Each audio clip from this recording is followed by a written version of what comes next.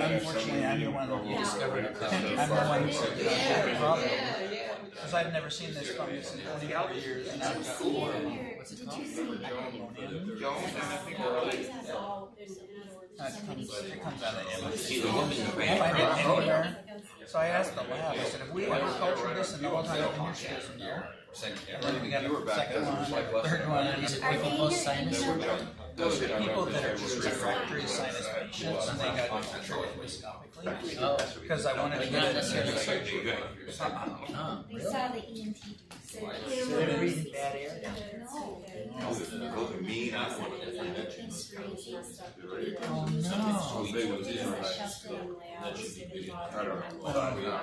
The unfortunate thing is that we have a nurse at infection control nurse. She's the one who sort of did a half-assed study and they never got to email. I'm not carried around for a while. We were they know how the patients got exposed, but and that just really torqued me. I said, so never learned it. Now we know we have a you never know where it came from. What? And they never got an epidemiologist until after the fact it was all over.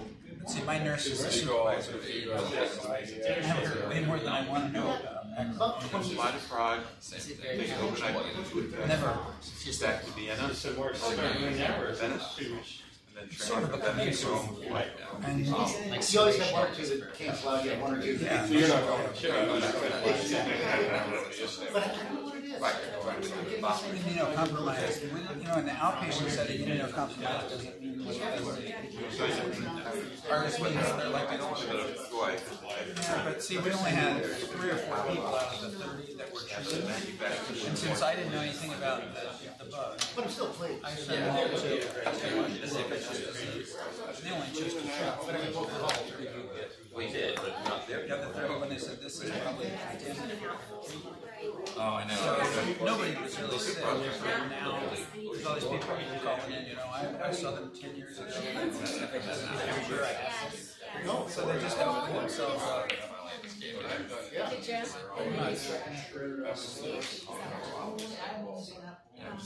actually really scary. Some woman was and I run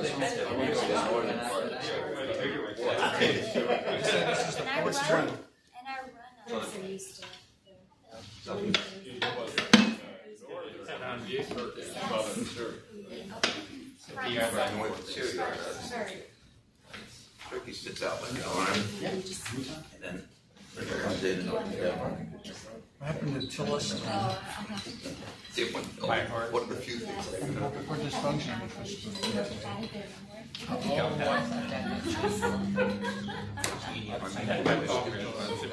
Academy in the past when they direct fill out a roof pretty good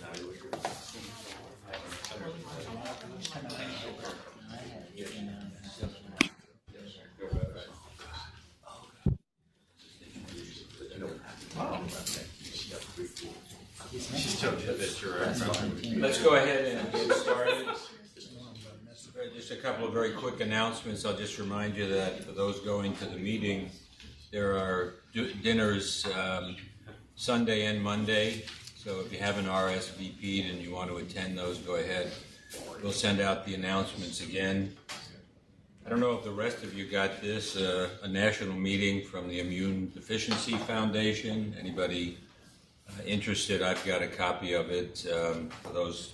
It's a national meeting in Baltimore. Troy Torgerson's one of the people on the schedule.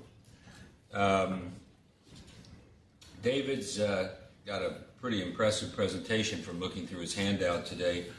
For those on the outside who don't know him, David Hagin is one of our first-year fellows. He's from Israel. I asked him to give the entire talk in Yiddish today. So, the role of IgG4 in allergy, immunotherapy, and other diseases. It may actually make more sense in Yiddish if that's the case. Thank you. And just by reading the title, I didn't mean to say that immunotherapy is a disease. That might sound like. So I have no disclosures. My question was, where should I begin? And maybe at the beginning. So this is an antibody. It has and have a heavy chain and a light chain. Each one of them has a variable region and a constant region. And at first, everything starts with the stem cell. So first, there was a stem cell. And then he decided to develop into something else, in this case, into B cell. And B cell goes through several differentiation steps, which I can never remember, the pro and all this stuff, but we can actually divide it into 3 steps. The first step is rearranging the heavy chain, and by the end of the first step, then we get the pre-B cell receptor, which means there is something presented on the surface of the B cell. The second step will be rearranging the light chain, and by the end of this step, we'll end up with the immature B cells, which then go on to develop into a mature B cell. And this is a more complicated way to demonstrate the same thing. So starting with rearrangement of the variable chain and joining it to the constant region of the heavy chain. And by the end of this phase we've got 3 B cell receptor, which means, again, something is presented on the B cell. But this is not the light chain, this is a surrogate light chain. The second step will be rearrangement of the light chain, and by the end of this step, we have the immature B cell, which has a BCR on it, and this BCR is an IgM antibody. So the first step begins at the bone marrow, and that's why B cells are called B cells, because they are being produced in the bone marrow. By the end of the first step, the immature B cell undergoes some kind of selection, which means it's being presented with self-antigen, and if it recognizes this self-antigen, then it will be eliminated. Then the mature B cells go out to the periphery, it goes to the spleen, the lymph node, all the secondary lymph node organs, where it actually waits to meet his cognate antigen. And once he meets his antigen, then it can develop further into a plasma cell and memory B cell. But that's not the end of the story. So after we've got the antibody, and the antibody was, and we got the B cell actually met his cognate antigen, and is ready to develop and produce more antibodies, then it undergoes several other modifications. 2 of them are called somatic hypermutation and gene conversion, which basically meant to see or to try and create a more effective antibody, which will have higher affinity to the antigen and will be able to produce a more effective immune response. And the other modification is class switching, which means that the antibody actually changed its heavy chain. So we have 5 classes of antibodies based on the heavy chain. We have the IgM, IgD, IgG, IgE, and IgA. And we also have subclasses, so we have 4 IgG subclasses, 1, 2, 3, and 4, and 2 IgA subclasses, 1 and 2. And the question is, how does the B cell decide what it wants to be when it grows up, or what affects the class switch? So just for your notice, when we talk about mouse, then the human IgG4 in mouse is IgG1, and obviously all the B cells are affected by cytokines, and the cytokine which cause lasers. Excuse me? Yeah, that's animation. Great. So IgG1, which in this case we're speaking about the mouse, so this is the IgG4 and IgE are both affected by the same cytokines. So IL-4 induces both IgG4 and IgE. And I think if there is some confusion between IgE and IgG4, and this is something that we usually see in clinic, I'll talk about it later on, but that could be part of it. And they also are inhibited by the same cytokine, by interferon. So this is the Th2 response with IL-4, this is the Th1 response. Th2 drives IgG4 and IgE, and Th1 actually suppresses IgG4 and IgE. And that was basic. I mean, if you can see, this picture was taken from January, the textbook from 2008, but actually this is true for 1990, when it was first described. So actually what this group was doing, they took B cells, put them in wells, and tried to stimulate them with different cytokines. So you can see here, if you take the B cell without any cytokines, you won't get any IgG4, you won't get any IgE, but if you add IL-4 to the solution, then we get then IgG4 and IgE will be secreted.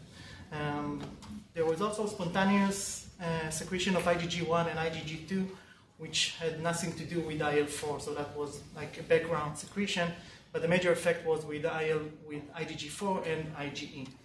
And actually, if they added anti-IL-4 on or interferon gamma, they could actually suppress this secretion of both IgG4 and IgE.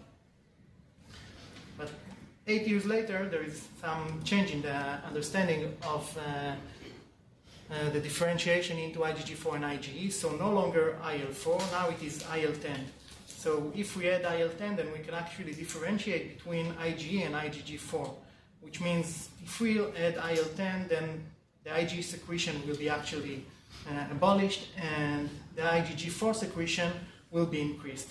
But in order to get this secretion of IgG4 and to shut down the IgE secretion, we also need IL-4, which means we need two cytokines. One, IL-4 to prime the B cells, and then add to that, on that, the IL-10.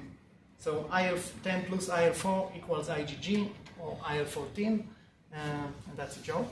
And if thank you. And if you check, if it was checked in sensitized or allergic patients who were allergic to dust mites, so similar response was demonstrated, only it was more pronounced when the cells were stimulated both with IL-4 and the antigen, in this case the dust mite antigen, and again the same reaction. So adding IL-10 actually suppressed IgE, adding IL-10 to IL-4 B cell, IL-4 prime B cell, increased IgG4 production. But there is another thing that they actually found, that if you start, there's also a question on when you add the IL-10 to the B cell. So if the B cells are primed with IL-4, and if you add IL-10 immediately after the cells are incubated, then we'll get very high IgG4 secretion and no IgE secretion. But if we add the IL-10 after several days, in this case 4 days, then we'll get higher secretion of IgE and lower secretion of IgG4. And I was thinking that some of us are concerned of starting immunotherapy during the allergy season, and that actually might be the part of the reason, because during the allergy season, I guess that all B cells are already primed. They are IL-4 primed, because there is a more aggressive Th2 response. And then if we start immunotherapy, and I'll talk about it later, then we might get IL-10, and then we'll get the higher IgE level. So that theoretically might explain the risk. So I would like to talk about some characteristic of IgG4. And I guess that whenever a B cell decides to switch from one class to another, there is some reason for that. I don't know what is the reason. But if you, just from a quick overview of the properties of IgG4, it doesn't sound like a very big antibody. It is able to neutralize the antigen, which is good, but it has very low sensitization properties, doesn't sensitize mast cell, which is not an obvious thing. It doesn't activate complement, and found in very low levels in the serum. But there are some unique properties. One of them is that IgG4 is considered to be B-specific antibodies. So I think all antibodies were born equal, which means they have the same Fab region where they are first produced. But then later on, people actually saw that if you try to cross-link solid and liquid antigen with IgG4, they couldn't do that. On another experiment after that, what people try to do is take two antigens or two allergens, put one of them on a solid surface and another one in a liquid form, and then they actually could cross-link the two antigens, which led to the assumption that IgG4 are bispecific antibodies, which are generated by exchange of the IgG4 half molecules. And that was just an assumption for many years, until 2007, when a more sophisticated experiments were done. So what was done, that two recombinant monoclonal IgG4 antibodies were generated. One of them was directed against the birch pollen. The other one was directed against a cat allergen. And then they were injected into nude mice. And after 48 hours, you can see that if you calculate the percent of the B-specific antibodies, which has one arm directed against the pollen, the birch, and another arm directed against the cat, then almost 50% of the antibodies were bispecific. They tried to dilute it with adding 20-fold irrelevant IgG4, And again, a relative decrease in the B-specific antibodies was observed.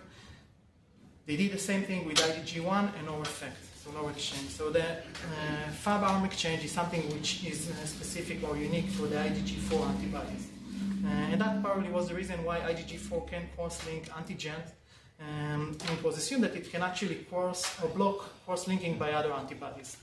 So that was not the only thing they did.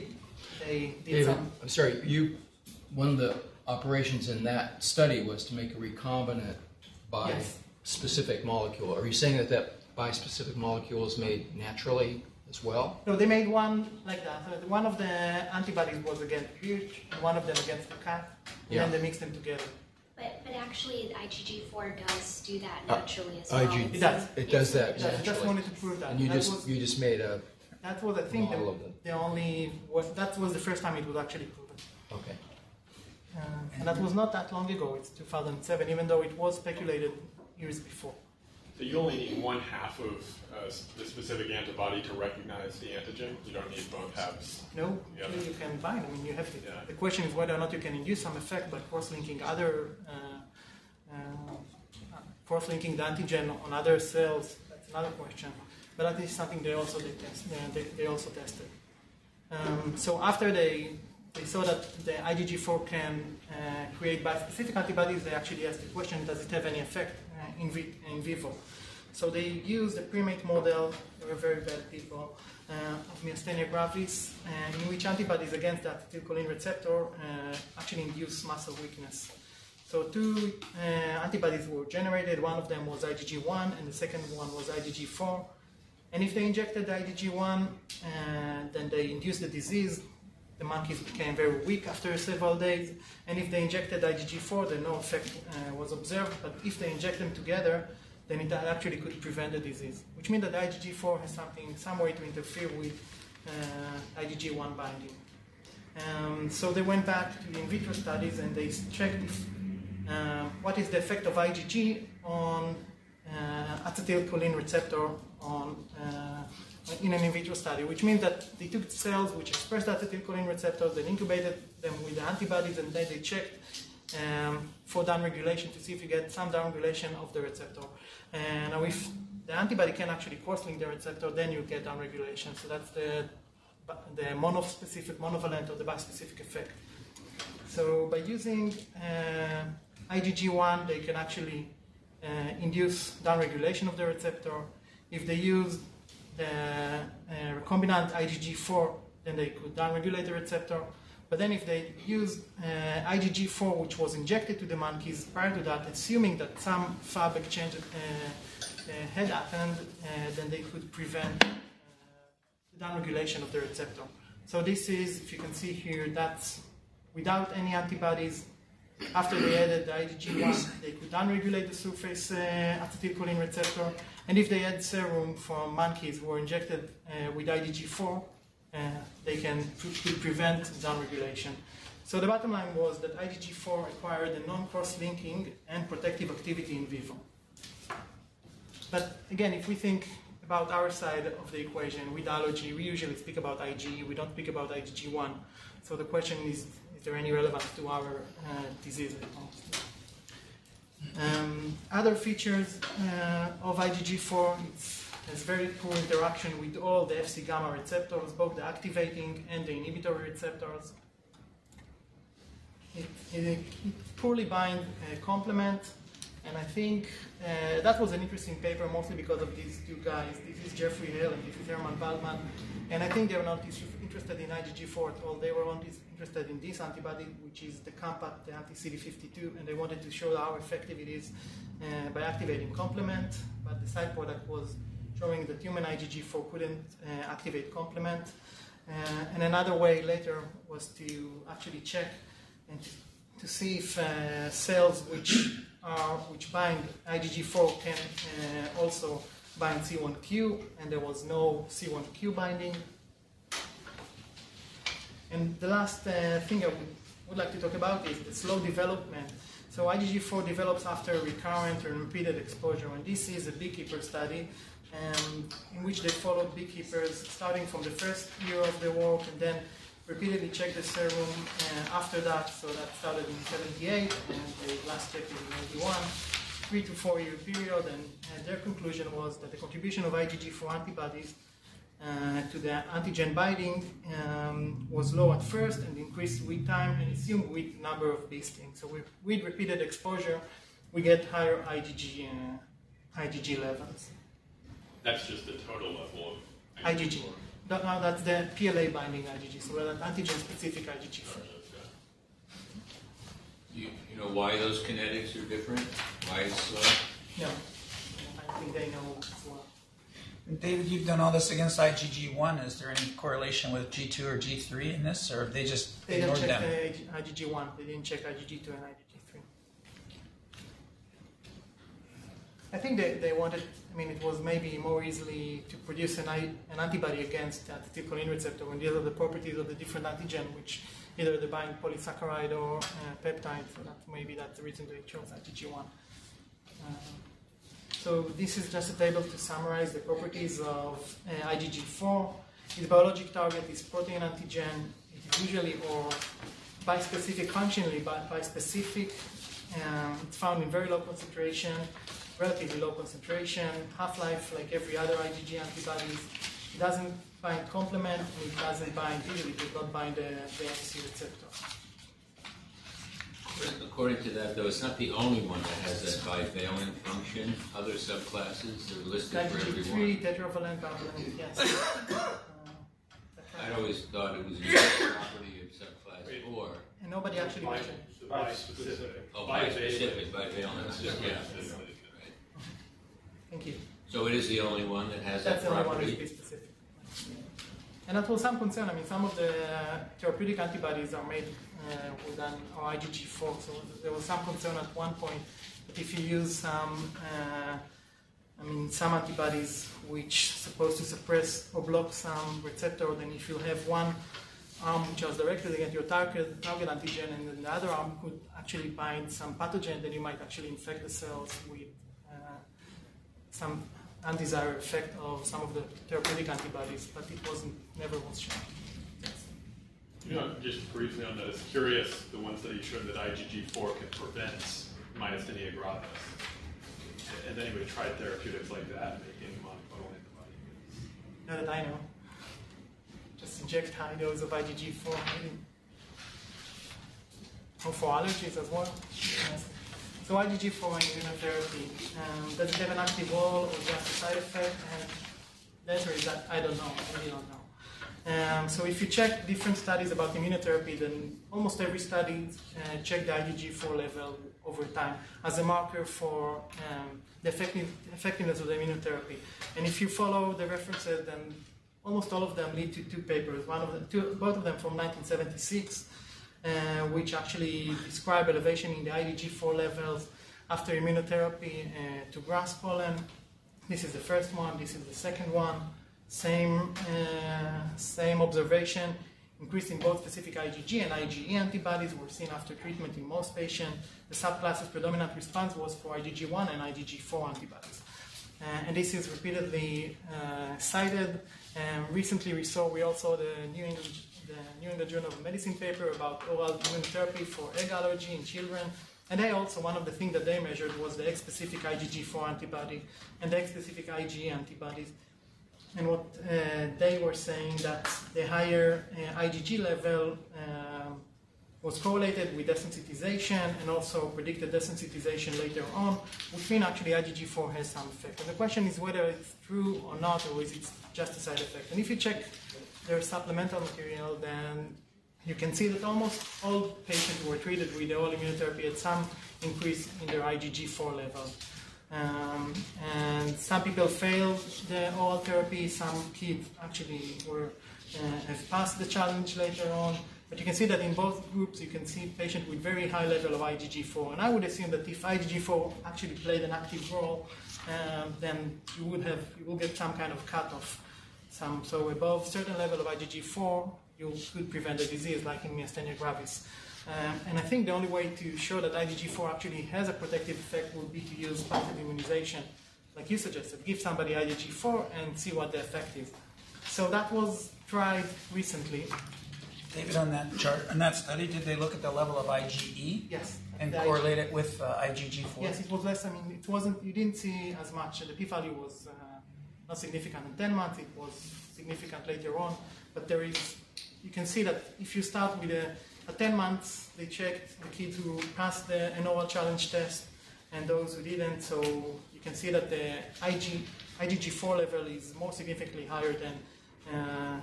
I mean, the difference between IgG4 and IgE, there is a difference. You can mostly see increase in IgG4, only slight increase or slight decrease. You would expect to see a decrease in IgE, and then later on, again, the same increase in IgG4, some decrease in IgE level, and at 24 months, so again, significant increase in IgG4, and not that significant decrease in IgE. Yes. Did they look at the ovomucoid IgE as well? No, I don't think they did. Maybe somebody in the audience said that yes, they did, but I don't remember. So the passive immunization was actually tried recently, and that was in 1935. So brave people, what they did, they took 20 donors, 20 patients who were allergic to grass, and then they took blood donation from the 20 patients, 20 donors. The donors were treated with immunotherapy, and they transfused it into allergic patient, and that patient actually reported some improvement in their symptoms. So during 4 to 6 weeks after that, they had a very good pollen season, no symptoms, free of symptoms. So actually, passive immunization or transfer of something, we don't know what it is, helped their symptoms. So people were inspired, I guess, by this experiment. So recently after that, that was in 78, somebody else tried similar or in a way similar thing. So 12 patients allergic to honeybees were challenged by injection of bee venom. 5 responded systemically. That's, again, very brave people.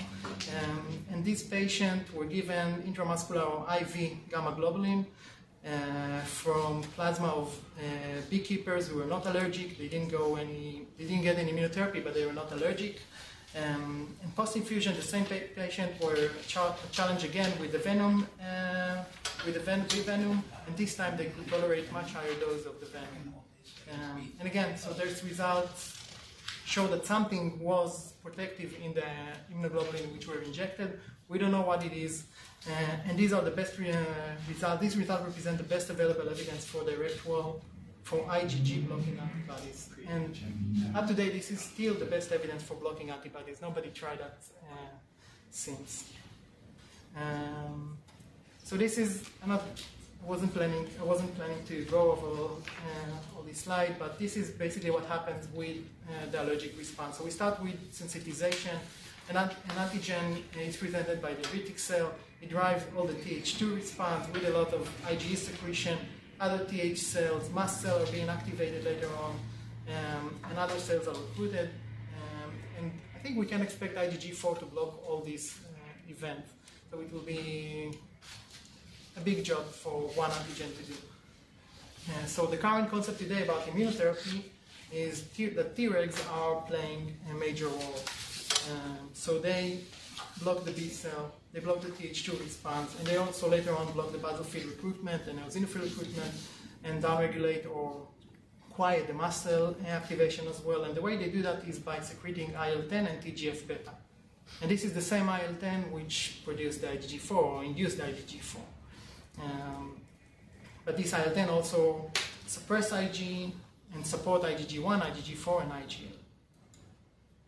And if we can follow the level of the different immunoglobulin over time with immunotherapy, then we saw initial increase in the IgE level.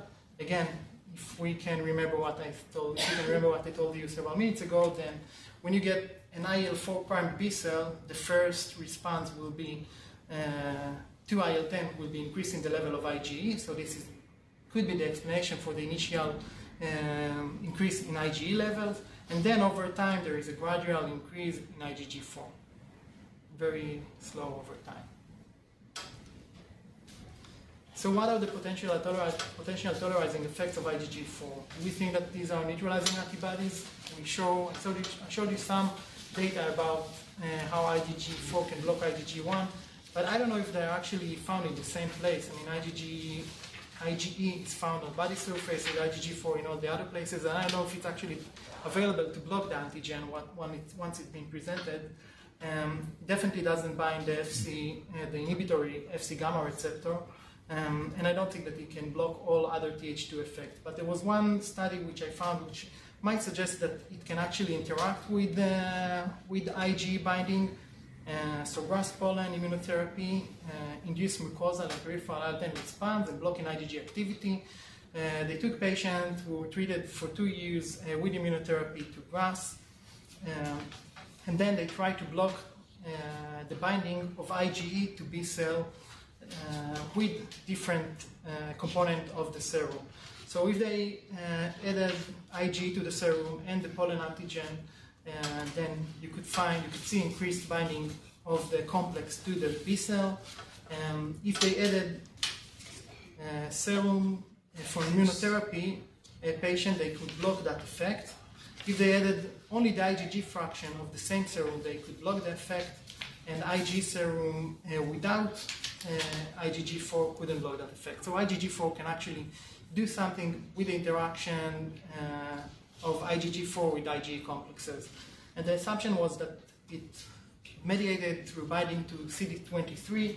They didn't think that actually IgG4 blocked IgE binding, but they assumed that IgG4 could interfere with allergen presentation to T cells. So if you block the binding of IgG4, or IgE, to CD23, B cells are great antigen presenter cells, and if you can block that binding, you won't have ongoing presentation, and maybe in that way you can suppress the immune response. That's it. Any questions so far? Because I think we're okay with time. So this is the recommendation of the Quad AI. During immunotherapy, level of specific IgG1, IgG4, and IgA increase, and there is no point in measuring the levels. So there is no indication to measure that. But if you read some papers which were written by Albrez, and this is the guy, every paper with IgG4 has his name on it. So he's the #1 expert, I think, in IgG4. And actually, he suggests that increased IgG1 to IgG4 ratio, not an N ratio from below 20% to above 80% is typical for successful conventional immunotherapy. So in a way, he also suggested in one of his papers that if you don't find any increase in the IgG1 to IgG4 ratio, and the patient doesn't have any benefits, that might be an indication to stop the immunotherapy. But again, it is not recommended by the Quad AI. There's an IgG4 on top and an IgG1 on the bottom on the ratio. Yeah, IgG, yes. Thank you.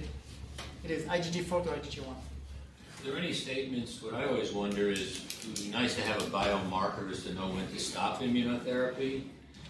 I know Steve Durham in London has been trying to work on a bioassay for that. Come across anything using this level or this ratio to say enough immunotherapy that you're tolerant? No, I didn't see something to suggest. But Steve, he was working. I read some of his paper, and again, you're right, he was working about some of the data, I think, that was presented.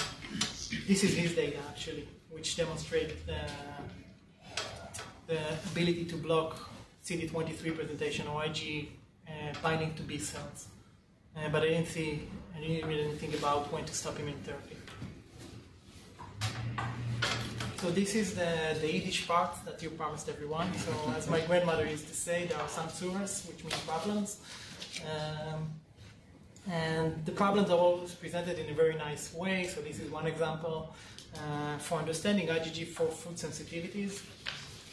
And if you read through this is just one example, but it sounds pretty convincing. And obviously this guy, the one who wrote that, is well aware to the literature and knows everything about IgG4. So some slight misunderstandings or incorrect data. So there are several types of food adverse reaction. There is the food allergy, which trigger mast cell, and this can be caused by either IgG or IgE. Food sensitivity is purely an immune system-mediated response involving various classes of food-specific immunoglobulin molecules. And there are the food intolerances. There are crazy people out there. We don't treat them. They have something else. And the explanation is that IgG4 immune complex formation, IgG4 makes immune complex formation.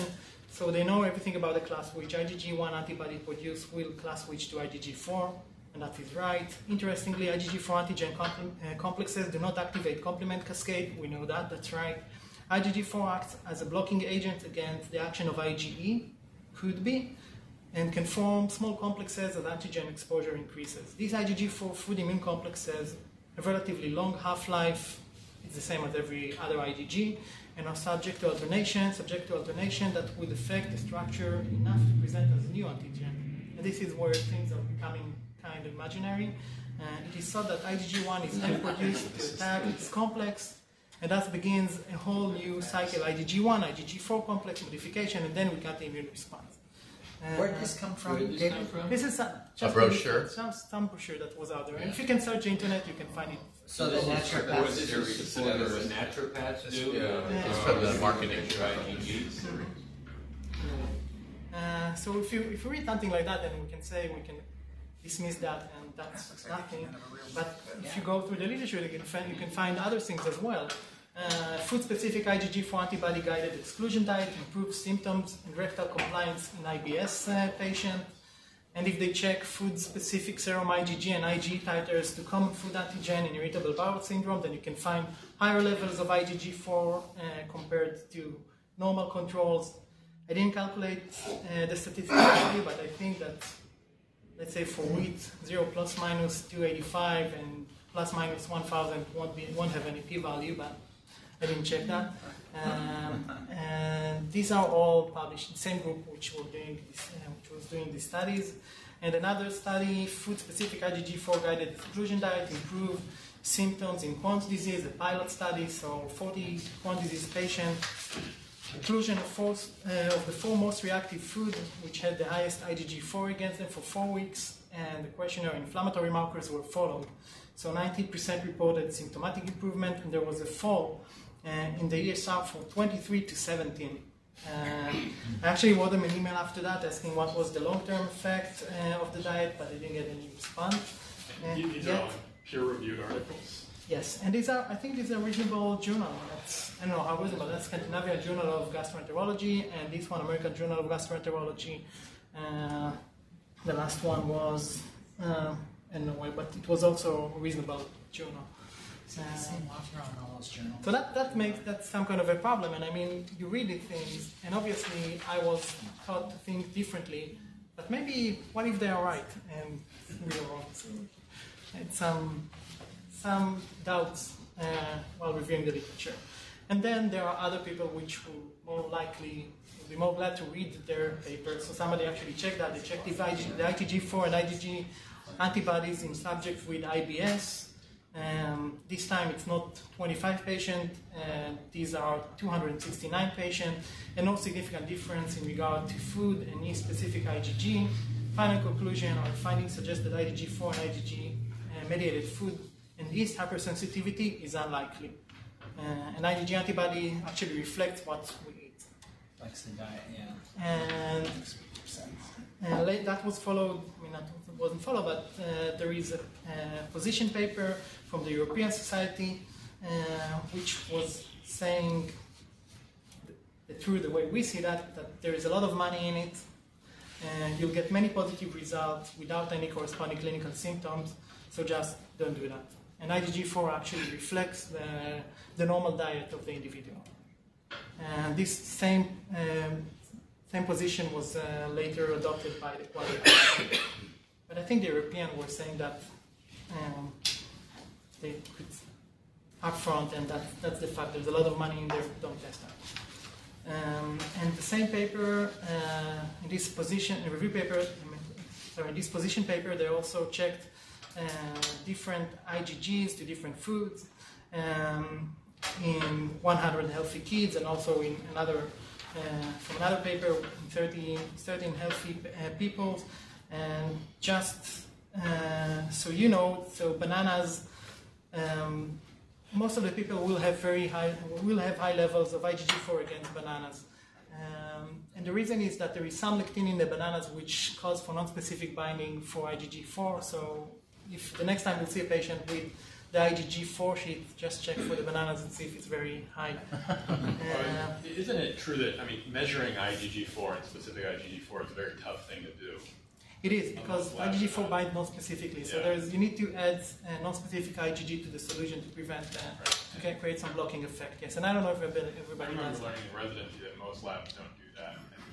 I don't know if they do that or not. But you do need to block that because there is very high non-specific binding.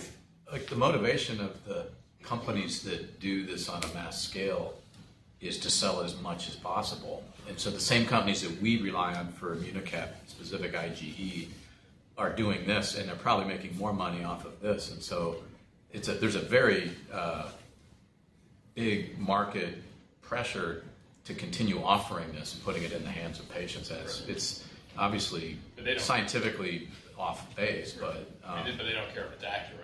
No, they actually don't. Right. They just care that it's legal to sell it. That's all. That's their motivation. And the problem is that there are patients with symptoms which we can't explain. So somebody has to explain that in some way. That's right. But the point is, we can't just reject it as not existing because even though it's maybe wrong, it's just part of what we're going to deal with. We have to say that we know that this is part of the normal response. So if you eat something repeatedly, then that will be the normal immunological response. That should be our bottom line. If you'll check that, then you will find IgG4, and all the antibodies are there to protect us. And the IgG4 actually reflects a normal immunological response, which means that you're a healthy person, and that's not the cause for your symptoms. That's what I tell patients. I think there are indications for measuring IgG4, like in the autoimmune fibrosis diseases. And when I saw a number of those in residency, and again, you have to send it to one of a couple of specialized labs to actually measure it accurately, is what I was taught. Because if you just kind of measure IgG4, a lot of labs don't do it properly. Yeah, I would be interesting if our, like the academy or something could sponsor a study where you do, 10 measurements to the same lab of blood drawn on different days from the same person, and then calculate if there's any, sense to it at all with those, especially the foods that are less reliable, because it seems like wheat and milk, eggs, milk, and wheat, and eggs are always up, and that's the part I tell patients. I say, well, there may be something to excluding those from your diet, because so many people say they get better, but I don't think it has anything to do with these test results. You know what I mean? Dave, another thing is stressing is you had some papers in what we would consider good peer-reviewed journals that tended to support that. I had not seen that before, and for those who are advocates in this, to be able to point to quality literature and say, validated in your own scientific method. They weren't blinded controlled, though. No, they were not. So you can always say that. Matt brought up measuring IgG subclass 4 in autoimmune disease. I don't know anything about that. You've come across that? So I'm going to go to the IgG4. He's going to get to it. David, before you move on, what about the patient who comes in with their IgG4 food testing and everything's 0 except for one food? If you say it reflects the diet, how do you explain that? To see that it doesn't have any immune deficiency. So you didn't come across any of that literature, because the GI guys are desperate to understand eosinophilic bowel disease. And they use this as a test, just like everything else. Yeah, they're desperate to find something. I don't know. I didn't see anyone to suggest that specific food IgE levels are associated with eosinophilic disorders. Again, you're arguing maybe it's not specific because everybody's high on banana, for example. Yes, but that's not true. If you look at enough of these people, when they bring this craziness in, and you look at it a lot, you don't see banana. You see eggs, milk, and wheat sort of every time. Because this is something that you eat in your diet. Maybe here you don't eat a lot of bananas. In different places you eat a lot of bananas. So it will actually reflect what you eat. And you eat a lot of eggs, a lot of wheat. That's the major things you have in your diet. So that's why you'll have the high IgG4 for that. Well, that makes sense, except for the fact that we eat a lot of stuff a lot of the time, and we only make one antibody. That doesn't go with that theory very well. I didn't see much who have only one antibody. Okay. And I think if you find only one antibody, I think it will make sense to check for IgE as well.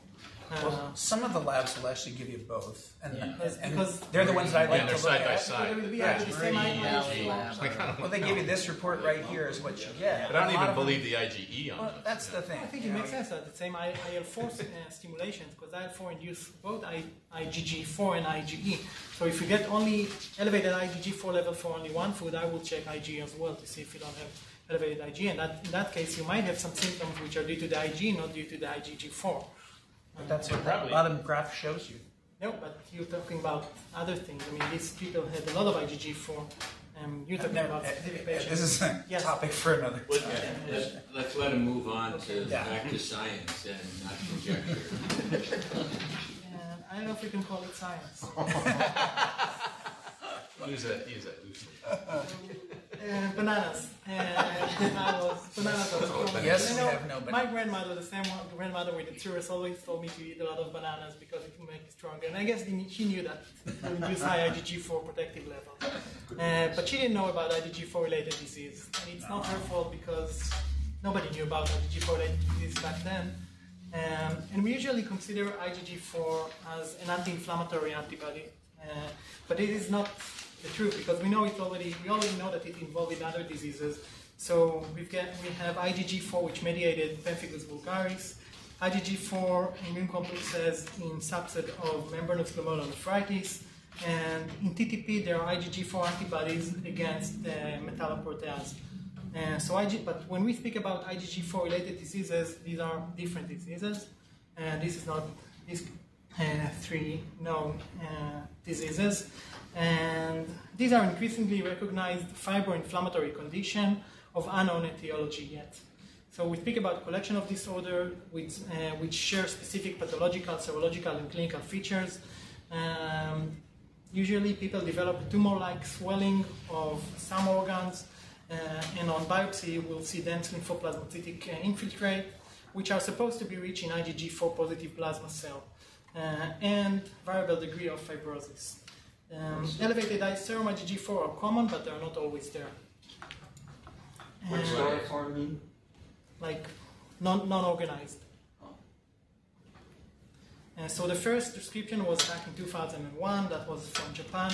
A unique form of chronic pancreatitis characterized by infrequent attacks of abdominal pain, irregular narrowing of the pancreatic duct. This is specific phenotype or something unique to the autoimmune pancreatitis, IgG4 pancreatitis, and swelling of the pancreatic parenchyma.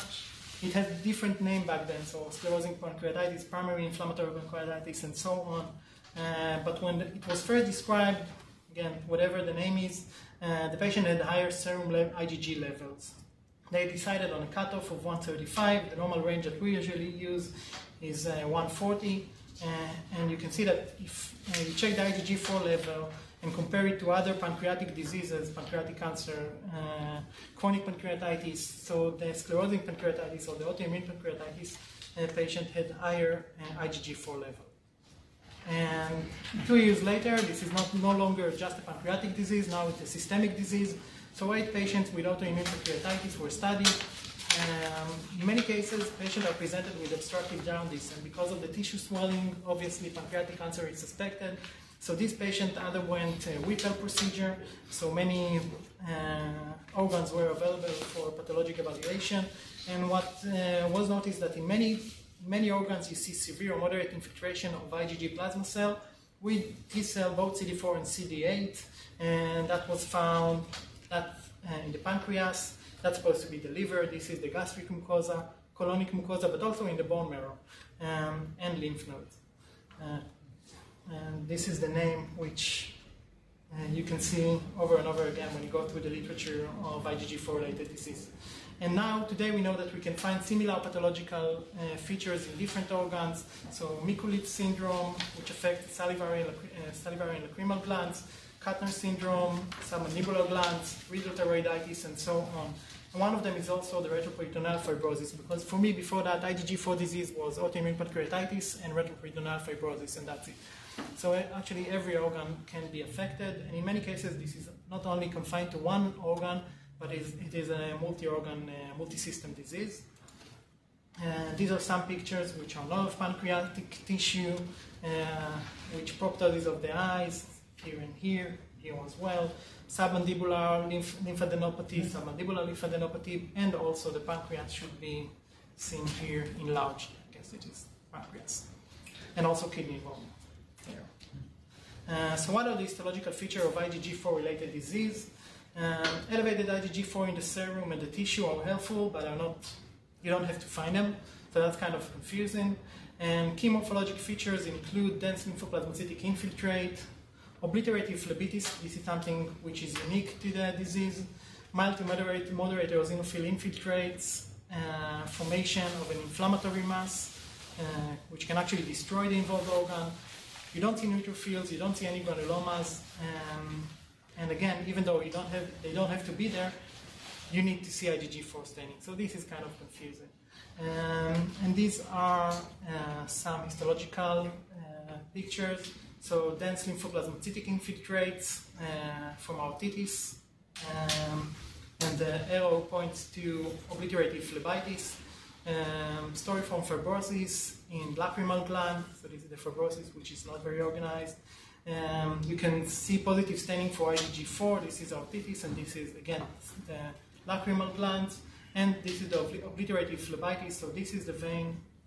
It's totally occluded, and these are the margins. And you can also find eosinophils in there, plasma cells, and fibroblasts. Do you think this is primary or secondary, or do they have evidence? That's a good question. I assume these are orphan disease. It's really small numbers of people. Small number. Are there any cases of IgG4 lymphomas? IgG4 myeloma, you mean? Myelomas, lymphomas? I think there are some cases. It's not very common, I think. But this is not a lymphoma. So I'm sure there is, but it's not very common. It's not associated with these diseases. So be highly differentiated. There is one now. There's some confusion about the IgG4, because if you read through different articles, high level of IgG, high IgG serum levels are helpful but are not diagnostic. And it actually says say that tissue IgG plasma cell can cause for misdiagnosis, because if you overlook for them and you don't see them, then you might suggest that this is not the right diagnosis. So I guess you don't have to see them. But then on another paper you can read that histological appearance, though highly characteristic, requires confirmation with staining for IgG4. So they do have to be there. And actually you can find IgG4 plasma cell in different diseases as well, which include sarcoidosis, Castleman disease, Church-Strauss lymphoma, and also in the inflammation tissue which surrounds neoplastic lesion, including pancreatic cancer. So that's, I think, the worst case scenario. You see a patient, you take a biopsy with obstructive jaundice, you take a biopsy, you find his IgG plasma cell, IgG4 plasma cell, and you tell him that everything is okay, and then that was part of the inflammation which surrounded the malignant tissue, and you will have pancreatic cancer. So kind of confusing and need some specific attention or special attention. And in order to try and explain this contradiction between IgG4 has to be there, doesn't have to be there, so there are suggested diagnostic criteria. It should be confirmed by a biopsy. In the biopsy, we should see three major things. These are dense lymphoplasmacytic infiltrates, storiform fibrosis, obliterative phlebitis, and as far as it concerns the IgG4 plasma cell, so 30 IgG4 positive plasma cell per high power field, and IgG4 to IgG ratio, and this time it's on the right, written in the right way, should be above 50%. So what is the mechanism of this IgG4? Nobody knows. So genetic predisposition was observed. Some HLA class 2 molecules were more common. There was some polymorphism in the CTLA4, TNF-alpha, Fc receptor like 3. Molecular mimicry was also assumed because there were some similarities between H. pylori proteins to pancreatic enzymes, but the pancreas is not always involved in this disease. And autoimmunity, so several target peptides were suggested, including carbonic anhydrase, trypsin, and trypsin again, and trypsin inhibitor, but that was not confirmed yet. And then again, we go to the same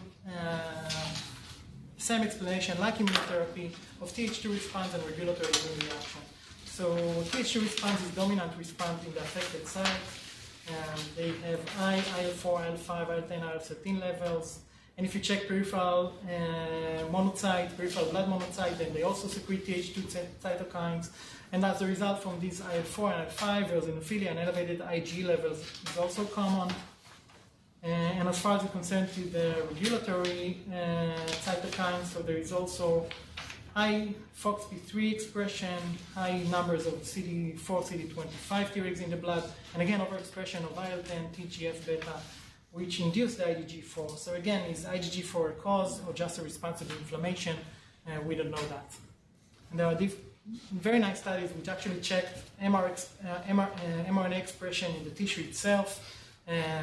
This is taken from salivary glands, and they compared the expression in IgG4 disease to Sjogren disease, which is another disease involving the salivary glands, and compared it to normal control. So high IL-4 expression, high TGF expression in the salivary gland and also in the peripheral blood, high IL-10 expression and FOXP3 expression. So this is Tregs, Th2, which support the IgG4 secretion. Higher CD4, CD25 percentage, kind of it's very convincing, but healthy control is about 1.5% of the total CD4, and they had 3% our patient or the IgG4 related disease patient. When they checked actually mRNA expression from biopsies, then again, these are controls and these are IgG4 related diseases. High expression of IL-4, high expression of IL-5, IL-10, TGF-beta. I was never able to get such a nice pictures with gels, but beautiful PCRs. Very high expression of FOXP3, and again, the same IL-4 increase, IL-5, again, Th2, Tregs, which drive the inflammation. A lot of CD4, CD25 positive cell in the tissue, and in contrast to only 2, which found in a control, primary sclerosing cholangitis. And that's another cartoon to demonstrate study with inflammation, which we don't know what the cause is, lead to Th2 and Tregs activation, and then IgG4 and fibrosis. So the epidemiology is fully described. The majority are men, age about 50. Most studies are from Japan and focused on autoimmune pancreatitis, so we don't know exactly what is the frequency of other IgG4 related disease which involve other organs. Clinical features, again, tumor-like swelling, which involve many organs, subacute presentation. Patients are not ill, so they don't have high fever. Their CRP is normal most of the time. And in many cases, this is found only as an incidental finding. But it can also have more significant effects. So IgG4-related cholangitis can lead to hepatic failure. IgG-related aortitis can lead to aneurysm and aortic dissection. Tubulointerstitial nephritis can lead to renal failure, and destructive bone lesion can mimic Wegener disease. And that, I think you have it at the end, but almost each and every organ can be affected by the IgG4-related disease. Someone want to go over that, and you have it in here. But the thing that might be more interesting for us, that when you think about ear, nose, and sinus involvement, and it says in many papers that allergic phenomena are common in IgG4-related disease. People have nasal polyps, asthma, allergic rhinitis, peripheral eosinophilia. And my question was whether it's right or not. So if you check the literature, there are almost no data on that. Only 2 or 3 papers, and most of them are based on small studies and unclear criteria. The one paper which actually tries to evaluate allergic manifestation in autoimmune pancreatitis described 45 patients, 20 had some allergic disease, which include acute allergic rhinitis, I don't know what it is, atopic dermatitis, bronchial asthma in 3 patients, drug allergy. So it's very difficult to draw any conclusion from that.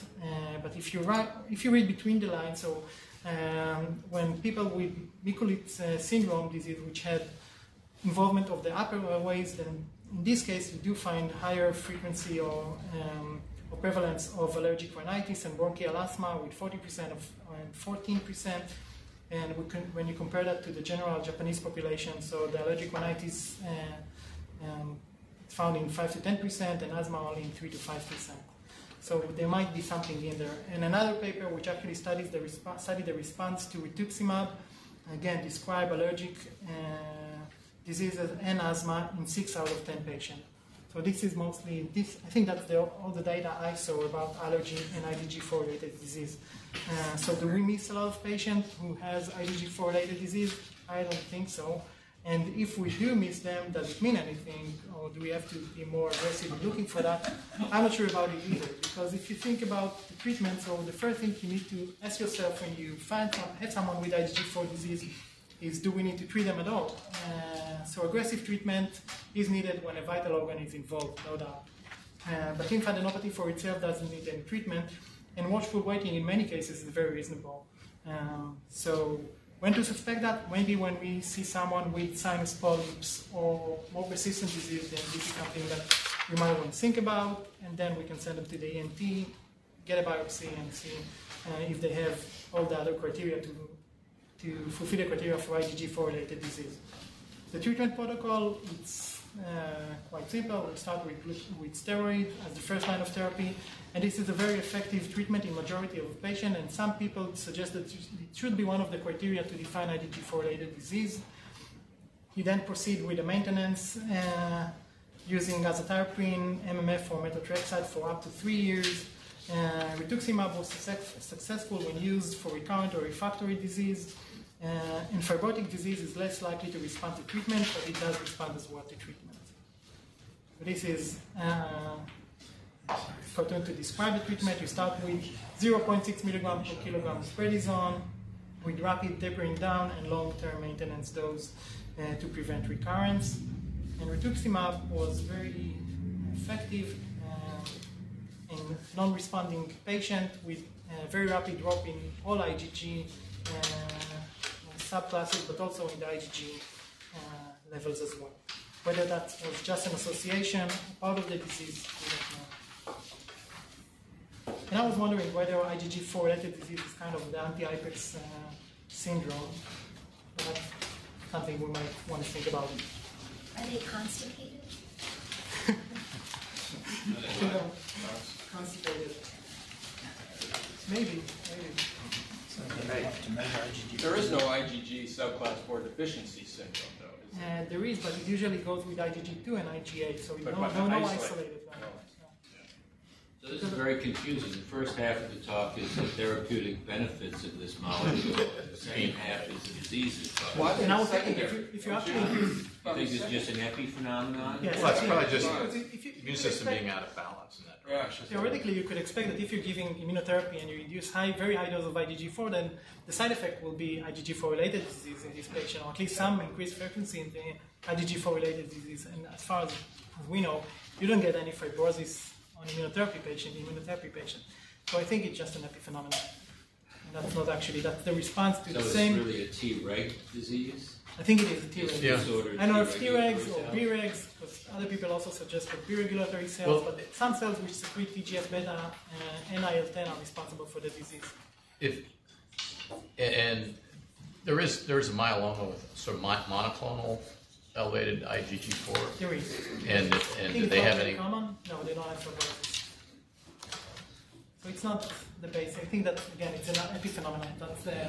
It's not part of the cause for the disease. If you look at the IgG4 literature, obviously you have, and you see these diseases with fibrosis, how do they postulate that IgG4 is implicated in that fibrosis? Is it just another epiphenomenon I think that's finding there as well? I think that's the same response to the IL-10, IL-4. That's there is very high levels of IL-10, very high levels of TGF-beta, both induce class switch from IgG, from IgM to IgG4, and that's why you see the very high level of IgG4 plasma cells. And if you take tissue culture, if you take B cells, can you switch them after they're mature? From the IgM, yeah, that's what happens usually. From IgG1 to IgG4, which you showed one of those pictures up there where you showed the chain switching. Is that really possible to take one that's committed and force it to switch again? So I didn't know the answer, and that's something I was wondering as well. So obviously, the way this is the chromosome 14, and the way the heavy chains are, heavy chain gene appears on the chromosome, starting with the mu, which is the IgM sequence coding for the IgM. This is the IgD, this is IgG3, IgG1, IgG2, and I think that will be IgG4 in humans. But actually, when the B cell class switch to another heavy chain, then some of the genes are being excised.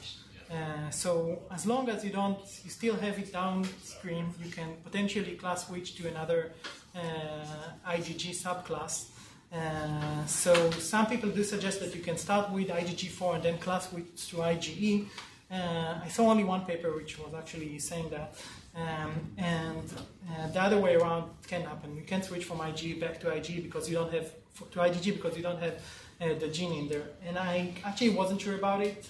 I was asking Hans if he knew what was the answer, and he was telling me that potentially, as long as you have the downstream genes, then you can class switch further on to another subclasses. But he doesn't know what trigger B cells to do that. So potentially, if you have the B cell with the genes and the right environment, cytokine environment, you can push it further subclass switch to another subclass. There is potential. Next week, Steve, you're the presenter. Is that right? What's that? Steve, you're presenting next week. Yeah. And then we have a break for the meeting, and then the first session after the meeting is trying to review the whole meeting in one session. So it'd be helpful if somebody took some notes, and we have a mutual discussion. Everybody wants to present something, just prepare a brief 2 or 3 PowerPoint on something interesting that you heard. Can I share one more thing? If somebody has time. So I was searching literature again, further to understand what is the nature of the confusion between IgG4 and IgA, and I found this paper from 1982, which actually checked if monoclonal antibodies to IgG4 can induce histamine release. And it was shown that actually antibodies against IgG4, which means that you cross react and IgG4 attached to basophil can induce histamine release. So it took them about 10 years. I think 10 years later, there was another article, and that's the only paper which suggests that IgG4 or other IgGs that does not induce histamine release from basophils. And actually, they also saw some release of histamine induced by IgGs. All the IgGs. And it took them quite a lot of effort to try and explain that there are already IgG complexes on these basophils, and then you actually cross-link the IgEs on the basophil, which causes the histamine release. But that's kind of the problem. So the data is not that solid that IgG doesn't cause any histamine release. Has Christopher ever done any papers after the first one? Yeah, well, a lot of stuff was very interesting.